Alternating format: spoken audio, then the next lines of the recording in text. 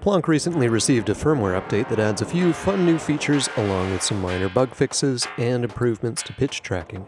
First of all, the noise envelope can now be applied to the high-pass and low-pass filters rather than just the amplitude.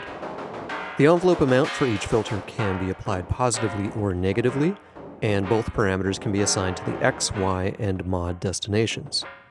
Another new exciting parameter has been added to the mod destination: Resonator Pitch. This means that the resonator section can now receive frequency modulation in addition to the 1 volt per octave input. Remember that you can press the mod button a second time to access the modulation depth control to choose how subtle or drastic that you want the effect to be. Finally, the config menu has been reorganized a little, and a gate delay or latency setting has been added.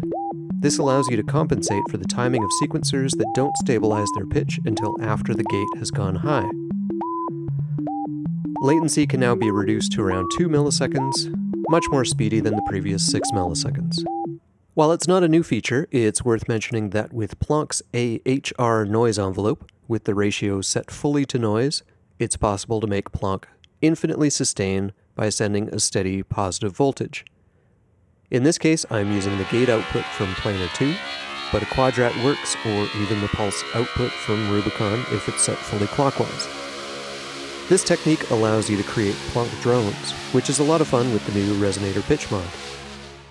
These new features make Plonk even more flexible and capable, so we're excited to hear how you put them to use. Thanks for watching.